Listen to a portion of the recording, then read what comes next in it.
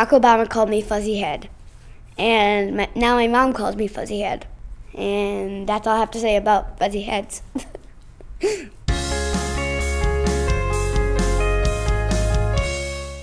When I grow up, I want to be the President of the United States. 2045. I'm gonna make good speeches, to not do any more wars, tell them good stuff about the country. Leadership is something that I would define as someone who inspires others to find their own ideals, but also to be open-minded and listen to other people's views and ideas. In the classroom, every student has an opportunity to be a leader.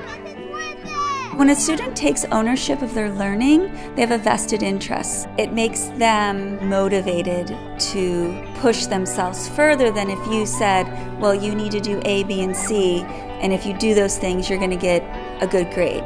My favorite part of the day is math, because we get to learn new stuff, and I love doing a lot of work. Being a lifelong learner isn't just about learning new information, it's about having a full life. I feel like you can kind of do anything. And I think at Miami Country Day, letting children guide their own learning and follow their passions will create lifelong learners. I want to be a baker for sure because I love using my creativity. Baking, you need to follow every single step exactly. You can learn math by measurements. You can learn organization by having all the ingredients. And it's like science, and I love science. They find a passion. And when people see the work they've done, third graders done that? Yeah, they have, because they've guided the learning and they've chosen what they've wanted to learn about. Our daughter spent the day with a class at the time, and I'll never forget, I came to pick her up, and as soon as we got away from everyone and the two of us were alone, she said, "Mom, I really want to go to school here." So we knew it was the right fit just from the beginning.